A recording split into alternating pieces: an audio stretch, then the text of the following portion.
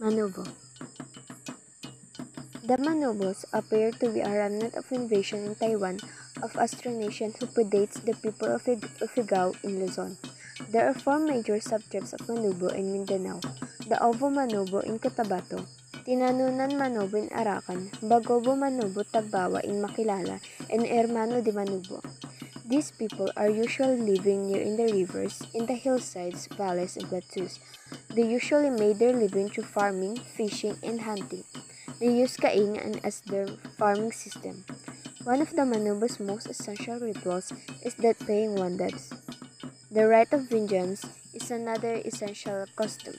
The Manobo land is made up of district.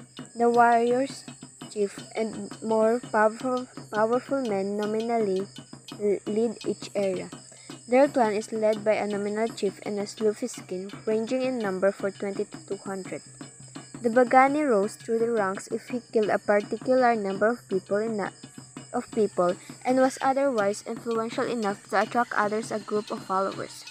To sum it up, the Bagani is considered to be a hero who possessed great power.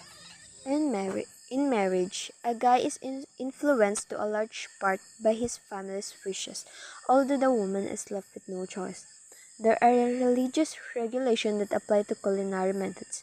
They also believe that pregnant women should stay indoors if the color of the sky is red after sunset.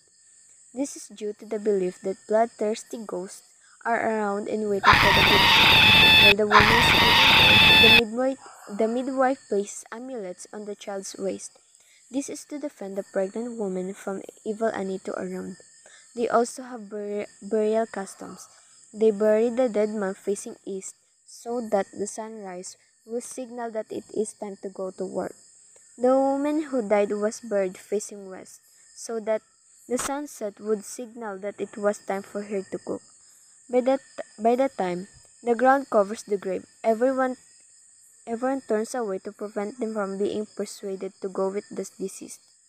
The mainspring of the Manobo's religious observances and belief is fear of deities, evil spirit, the dead, and all that is unintelligible, unusual, and somber.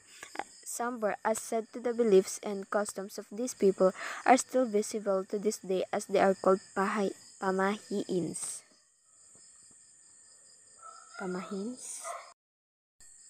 Maori, member of a Polynesian people of New Zealand. Their traditional history portrays their origins as waves of migration that culminated in the arrival of a great fleet from Hawaii. Their traditional history portrays their origins as waves of migration that culminated in the arrival of a great fleet from Hawaii, a mythological location that is commonly identified as Tahiti. In the 14th century, the Maori people has their own kind of economy or system of trading before the European came to New Zealand. This system has become the customary trade of Maori people. The barter system was the base of Maori economy. The paramount chief, Ariki, of that tribe was the rangatira of the most senior hapu. As a result, the tribe was Maori society's most politically integrated entity. Both chieftainships were passed down through the generations patrilineally to the first son. The Maoris do have their own kind of law which they follow. This customary law is a complex system, and this is based on the following mana, status, either inherited or acquired.